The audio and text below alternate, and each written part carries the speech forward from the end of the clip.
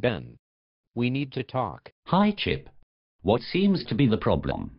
It's the new car. What about it, Chip? For goodness sake, Ben. It looks like a giant penis. Don't be daft. Ben, there are enough massive cocks in the IndyCar series for me to recognize one when I see it. Okay. You have a point, I suppose. To be honest, I blame myself. I should have seen this coming.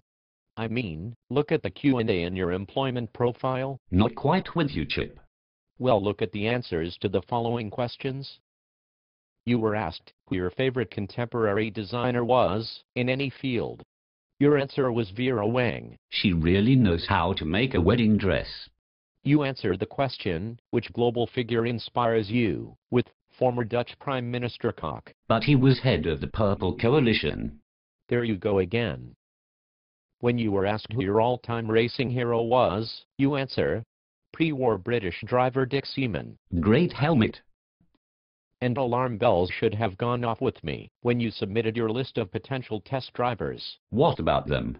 This is the list of drivers you suggested should test the car. Dick Trickle, Jimmy Johnson, pro stock drag racer Warren Johnson, Australian racing legend Dick Johnson, and Max Pappas. All fine drivers. And by the way, I talked to the Speedway like you asked, and there is no way they are going to change its name to the Brickyard.